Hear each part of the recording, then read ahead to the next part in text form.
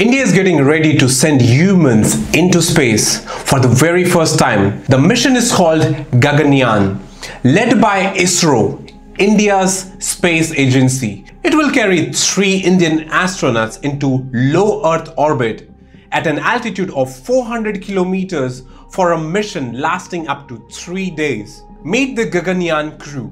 Group Captain Prasanth Nair, Group Captain Ajit Krishnan, Group Captain Angad Pratap, Wing Commander Shubhanshu, Shukla. All trained test pilots from the Indian Air Force and trained for space both in India and Russia. ISRO has already completed test flights and a full crew escape system test.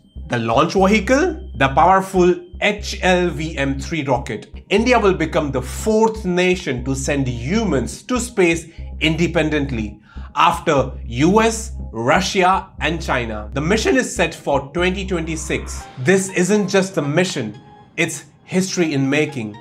Hit follow for more space stories.